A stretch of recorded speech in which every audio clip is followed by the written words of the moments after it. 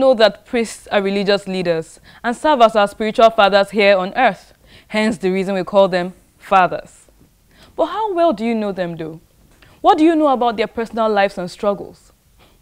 Welcome to Catholic Faith Forum. I'm May, and today we'll be talking to two priests about their lives as priests.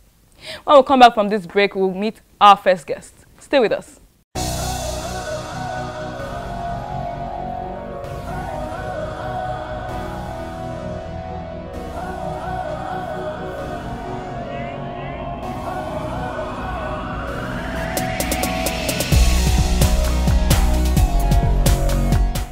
Welcome back. This is Catholic Faith Forum, and today we'll be discussing the other side of priesthood with two interesting guests. But we'll start with our first guest, Reverend Father Gilbert Thessing, OP, who has been a priest for over 45 years.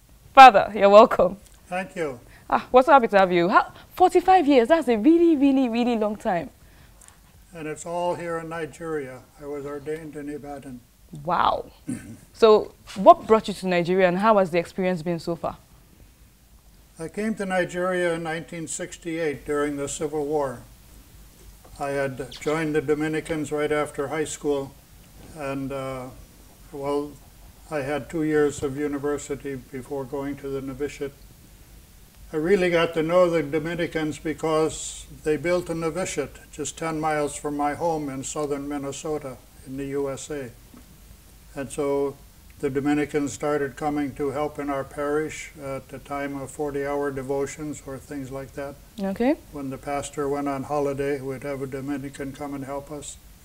And we enjoyed serving at the Dominican Mass because the Dominican rite didn't have the prayers at the foot of the altar to begin. They started by preparing the wine and water in the chalice and other things in the old Mass. This was before the Second Vatican Council. Okay. So that's how I got to know the Dominicans, and I learned of their mission in Nigeria. And they had a small newspaper called The Young Dominican, and I was reading that and seeing pictures of the work being done here in northern Nigeria and here in Yaba. And so I got an interest in becoming a missionary in Nigeria with the Dominicans. Okay, so you requested to come to Nigeria? Yes. Okay, so how was it like growing up in Minnesota? Growing up, I grew up in a rural parish, or in a farm with my mother and father. I'm the third in a family of 10 boys. Wow. And my youngest brother was born the year I entered the novitiate. He was born in May, and I went into the novitiate in August.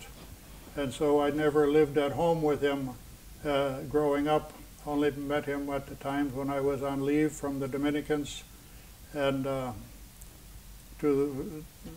but all of us lived together, and I guess that's where I decided I wanted to be in a community of brothers. And so the Dominicans had community life. My parish priest wanted me to be a diocesan priest. He took me to the seminary and showed me how the seminarians begin, and I said I would rather be a Dominican, so we went to the novitiate and visited them as well.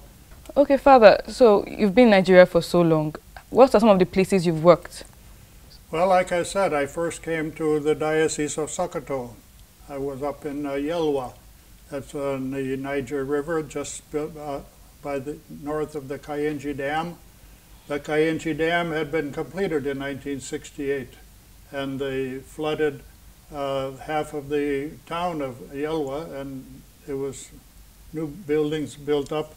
But the mission was not affected, but it was closer to the river. And I was a mechanic. I worked with the maintaining the mission. Do you still do that? I was there only 6 months because I was there to take the place of Brother Lawrence, who had gone home on leave.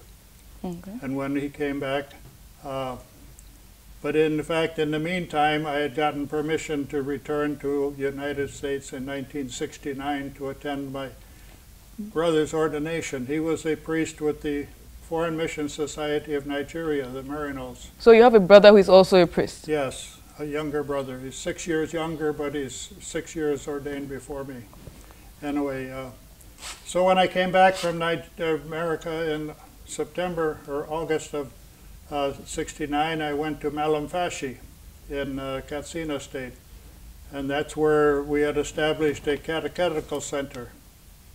And Father B. Jago was the director, and there were 4 other priests there working in the bush, going out and visiting the peoples, establishing the church. And I had studied Hausa before I came to Nigeria in 1968. And so you speak Hausa? I had at that time. I've forgotten most of it now. But, anyway, we worked together. But then in 1971, in January, well, in 1970, I worked in Sokoto with Bishop Dempsey. And we were talking about priesthood again. And he encouraged me to resume my studies for priesthood. And so I got permission to go to Ibadan in 1971, in January, and I picked up my studies in philosophy and joined the 2 Nigerian Dominicans, Callistus Eheme and John Nwanze. Okay, Father. So you've done a lot of work in the northern part of Nigeria.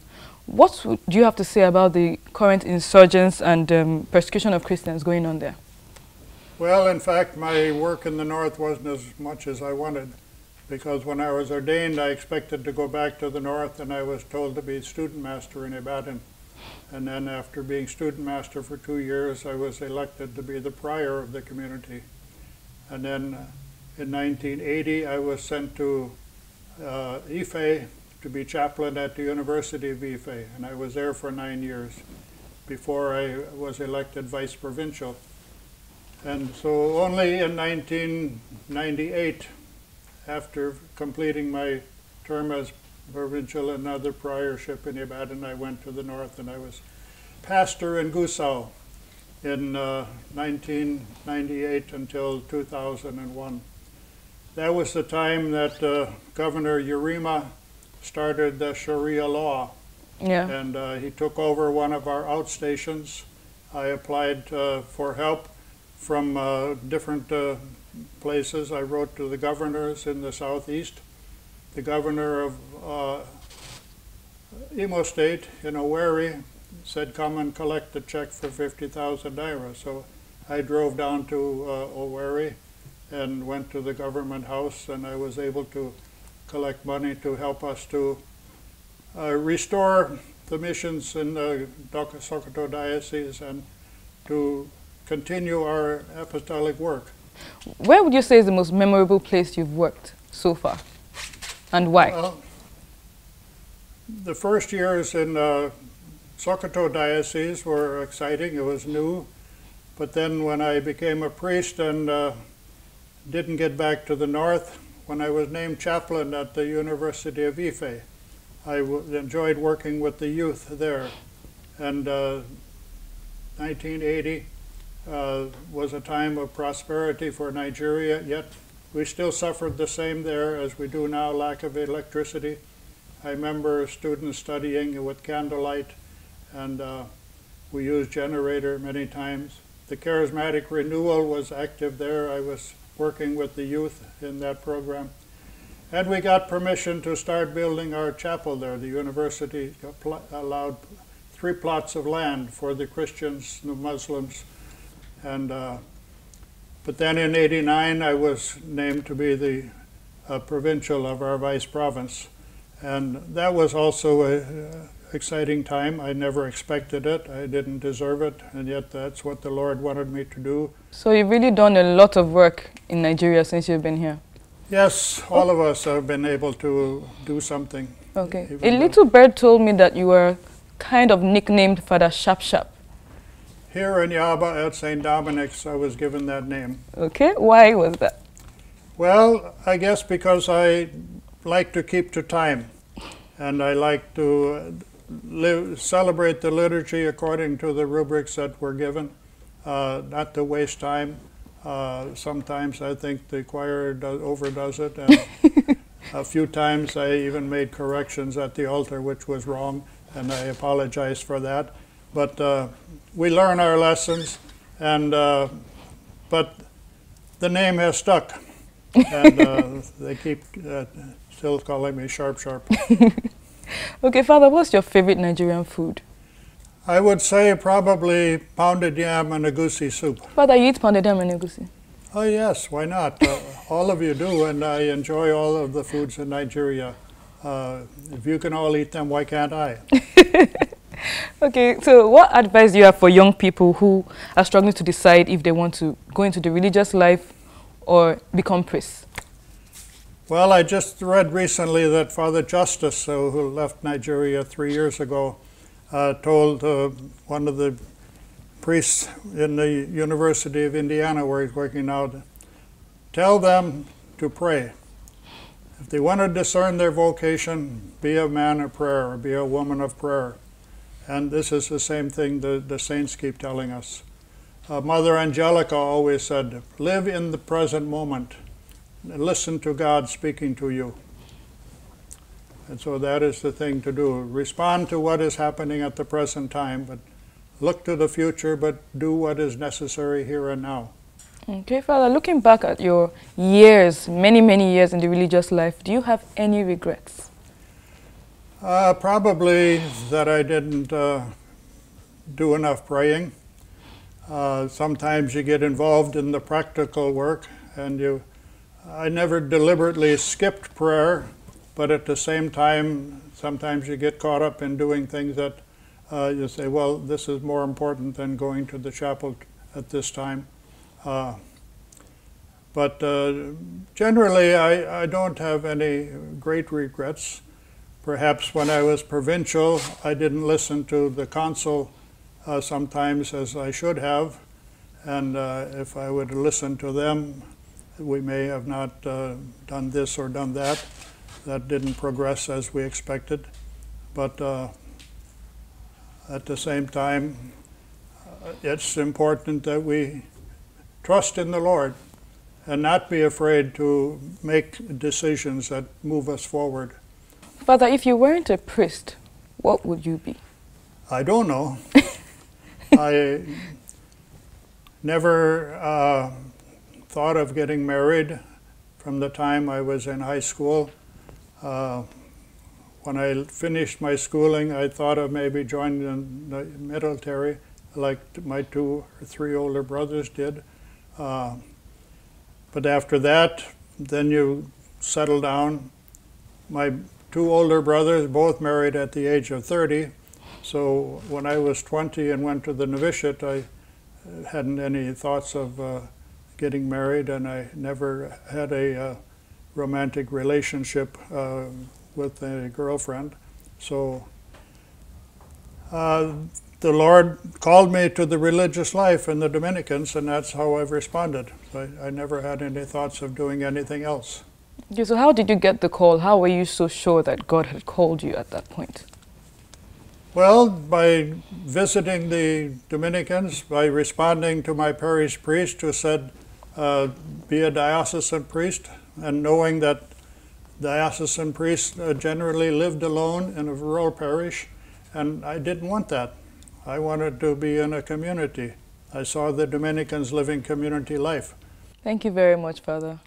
You're welcome. It's been a very, very interesting time with you, getting to know about your life. You've actually spent most of your years in Nigeria. I think you're more Nigerian than me, actually. Well, I've been here longer than you. Okay, thank you very much, Father. You're welcome.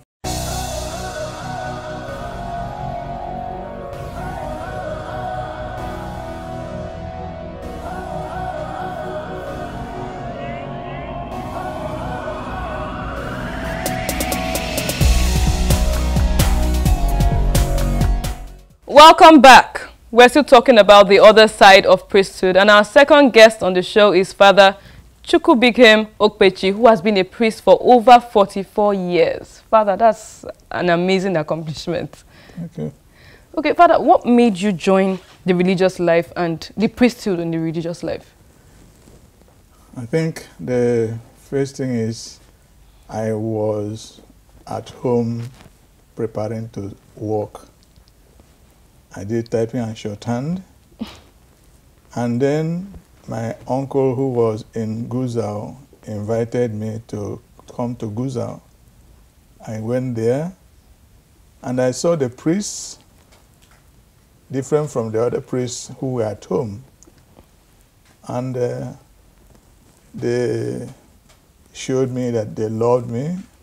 They showed me that they want me to do what I want to do and to enjoy it. And then, as we were talking, I saw a book by one of the fathers called St. Martin de Porres. St. Martin de Porres is a co-operator brother of the Dominican order. Okay.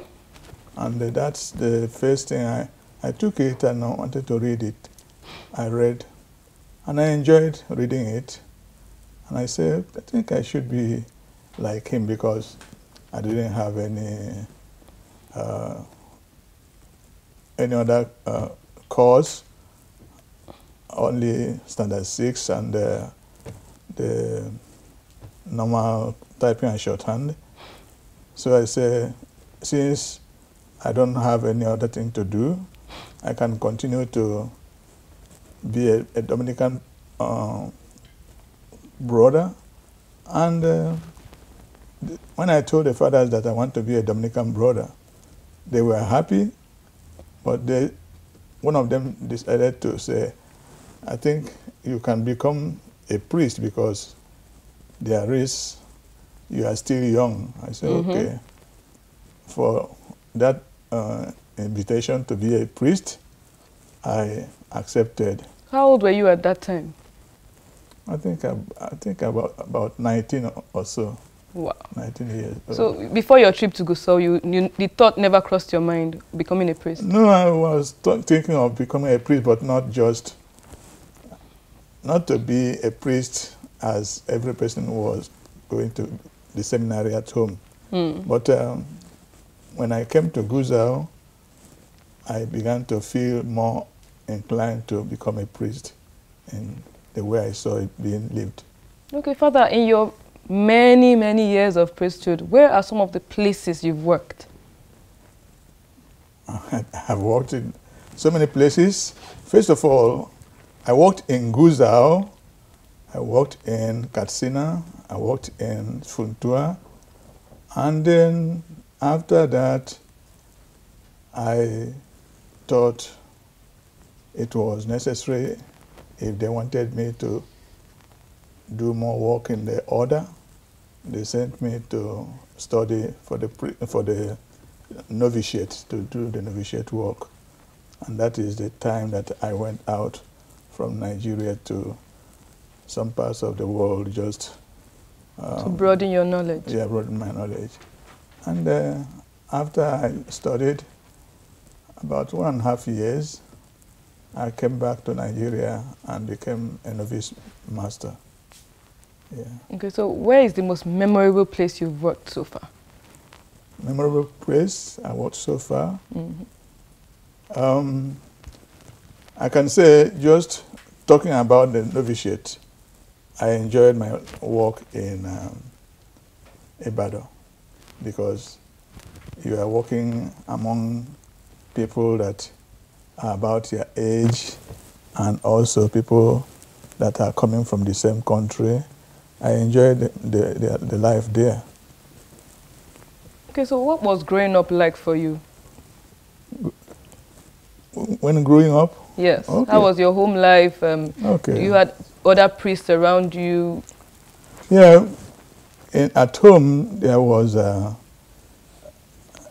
people who were ready to enjoy life. And myself, I wanted to go out and study some other thing. And by that time, I felt that I should do typing and shorthand. And through learning to type and write shorthand, I felt I was able to walk in the world. Okay, so did marriage ever cross your mind at that point? No, I think I hadn't a mind to marry. Not that, you know, it's when you have grown old, and, you have grown to the age of marrying, and also you have money. then you can begin to pick up that work of being a married man. And I wasn't in any way able to get money to do anything. So the major thing that I had in mind was to prepare myself to go and join the world in the working for myself. Okay, so what are some of the challenges you faced as a priest so far? Okay. As a priest, I think most of the challenges was just to be able to do what I was asked to do. Because sometimes I know that when we were in the studium, they ask you to do certain things. You feel that maybe you are not interested in doing that. But I think when I began to feel like after ordination, I say everything that I was asked to do is towards my good, being good. And so that is the reason why I don't think that anything just made me feel unhappy. I've been happy in my life as a priest. That's a major thing. Okay, so do you have any regrets at all? Anything that you did that you wish you didn't do? Anything that you wish you had done? No, I didn't have any regrets. Because one of the things about it is, as soon as I became a priest, when they begin to send you to do things outside and inside, and you do it, and when you finish one, they ask you to do another one. You don't begin to think of what to do. And I think that is what made me feel joy in my heart. Okay, so what advice do you have for other young people who are struggling to decide if they want to join the religious life or go into other parts of the world? Yeah, I think the first thing is, are you thinking of becoming a priest? If the person is thinking of becoming a priest, and then I will ask, what type of priesthood do you want to be? A religious or a diocesan or any other kind of religious life? So if the people tell me what they want to be, then I begin to advise them on that particular reason. Way. Okay. If you weren't a priest, what would you be doing right now? I haven't thought about what I'll be doing now, because I've been a priest from my young age. So I've enjoyed being a priest, and I love it. I think I will die a priest, so that's So can you mention one thing that you enjoy most about the religious life? Oh, religious life, at least, one of the things is to be a member of a family.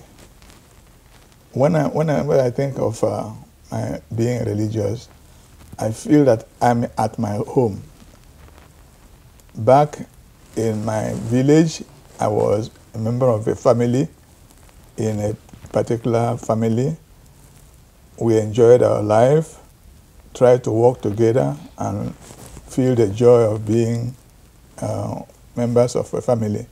And also, when you become a religious, you want to continue what you have been learning or been doing. Yes. Yeah, so I enjoyed being a member of a home. And through that, you make other people feel joy, and also you are part of the whole world, making people feel joy. Okay, thank you very much, Father, for being on the show. That's the end of our conversation for today. Okay, thank you so much. Every state of life is a choice, but in choosing, you must bear in mind your eternal happiness with God. If God is calling you into the priesthood or the religious life, rest assured that it can definitely bring you happiness. Thank you for being with us on the show today. We'll cue to Collins for today's episode of Know Your Faith. Stay with us.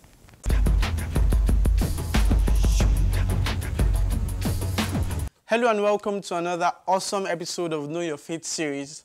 I am Collins, and today we'll be talking about the angels. On previous episodes on the KYF, we talked about heavenly bodies, angels, saints, and other spiritual beings. But today we'll be talking about angels. Now, the Catechism of the Catholic Church clearly affirms in paragraph 328, and it says, the existence of the spiritual, non-corporeal beings that sacred scripture usually calls angels is a truth of faith. The witness of scripture is as clear as the unanimity of tradition. They are pure, spiritual, and personal beings with intelligence and free will, Now, they are immortal, and they appear to us humans in apparitions as in human form. However, they do not have bodies, seeing as they are purely spiritual beings. According to the Catechism of the Catholic Church, it teaches us that there are 9 choirs of angels, following in hierarchy, from the lowest to the highest, or from the highest to the lowest.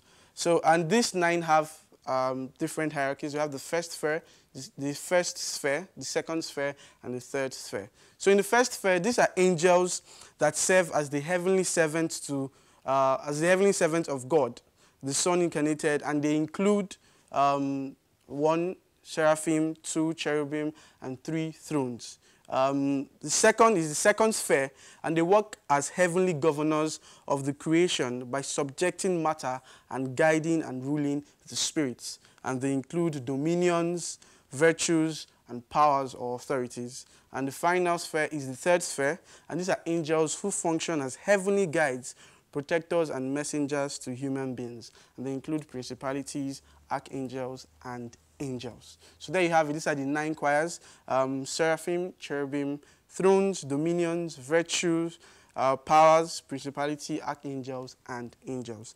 Now, the word angel means messenger. So literally, that's their existence. They exist to serve and as a messenger of God. And we see in several verses in the Bible, we see in where God sent angels to deliver messages. We see in Genesis 22:11-12, God sent an angel to Abraham to stop him from sacrificing his own son. We also see in Matthew 4, angels ministered to Christ in the desert. And it was Angel Gabriel who brought the news to our mother Mary that she was going to bear Christ our Lord. And we know that angels also witnessed the resurrection of Christ, as we see in John 20:12-13. Now, the church constantly benefits from the service of the angels, and Archangel Michael is known as the guardian of the church. He is the guardian of the entire universal church. The feast of the Archangel is celebrated on September 29th, while the memorial of the guardian angel is celebrated on October 2. So that's it for today, guys. I hope you learned a lot of things, or new things about angels, their choirs, their states, and the essence of their existence. So thank you for joining us today. Please feel free to like and share and subscribe to our channel. Until I come your way next time, be bold and be Catholic.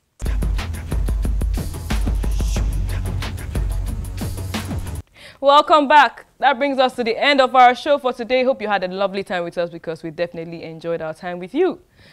For questions, suggestions, inquiries, anything you want to tell us, anything you want to share with us, feel free to talk to us and reach out to us on our social media platforms at CFF on TV. Also subscribe to our YouTube channel at Dominican Media Presents. Join us this Tuesday at 7 p.m. on Twitter for our CFF chat room. Is there any question you've ever wanted to ask a priest? Feel free to share it with us on Tuesday at 7 p.m. and we'll definitely reach out to you and respond to all your questions. Thank you for being with us. Till next time, keep being saints in jeans and shirts.